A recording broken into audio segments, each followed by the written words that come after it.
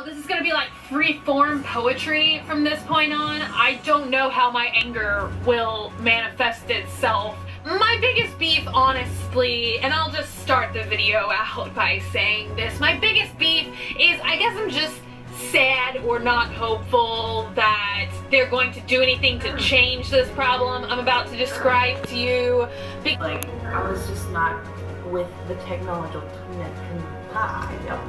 I was not with my phone at the time because it was dead. And so I was like, yo, I'm just gonna run home real quick, power charge, and check my email on my computer. So I did that, and I looked, and I was like, shoot, I did go to the wrong one. So because I pulled out my phone, because it was like on 10% at this point. No, it was on 16%. It will take 16% at this point. I have to be very accurate with this because you'll see. So I pull out my phone, and I was like, give me directions to blah blah blah, insert street name, blah blah blah. So, don't get me wrong, the problem is when you're trying to get in there and buy a lipstick and nobody can hear nobody. You can't hear what the person's saying, the person can't hear you, and all of a sudden they get distracted, and then you're like, what the hell's going on? And she's like dancing, and then they're like talking in like a corner about like some concert, and then you're like, what? I wanted to get a lipstick. Don't you want my business? I don't know what's going on here. What?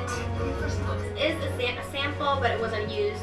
And they basically just showed me how to deal with the issue, to draw them in, and she did specify, right now, because you usually just fill in your brows, not draw them in, they are going to be looking a little bit fake. But that's going to be a process while they go in, which I'm not fond of, but thankfully I have bangs, so it's not, I'm not worried about that. Apologize to me for how bad your hair looks when it looks perfectly fine. I don't know if you guys do this because you saw one person do it, so now it feels like a thing that you have to do, like apologizing for your hair in the beginning of every video. Stop! I hate it so much. It makes me so mad. Like, why? I don't care about your hair. This video is titled Megan Rinks, for example, like, she made a video all about her depression, and honestly after that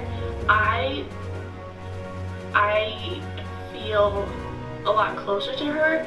I feel like we're like almost like really close friends, that she would be able to feel comfortable enough to tell me that. And I don't know, that's just what I want to feel like. You know, all these ladies are like, oh yeah, we're best friends. The window and the blinds, and so every time he even remotely moves, the blinds like wrestle against each other. He does this in the bedroom all the time. He'll lay between the blinds and the window, and then at like 3 or 4 in the morning, he's just like wrestle, wrestle, wrestle, wrestle, wrestle. I'm like, stop! Stop, please!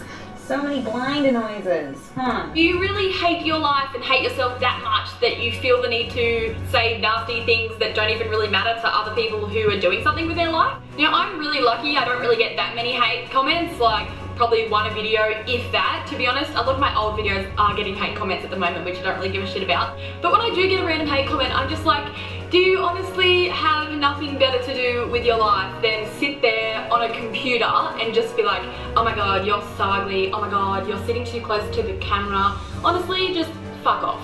He was going to sound super ranty and angry, and it maybe wasn't the right way to approach it. And I talked to Gavin about it, and one of the things that Gavin brought up was maybe this idea of this confusion comes from a place of ignorance. Maybe it's not disrespect. Maybe people just don't understand, and you should share with them and educate them, and then maybe they won't have this misconception anymore. So I'm trying to come from a place of sharing. I have been searching for 2 scents. I have been searching for the Winter Candy Apple and the Iced Gingerbread. This is the last day of the sale, Sunday. I have been calling my store in Appleton, Wisconsin. I want everybody to know this happened in Appleton.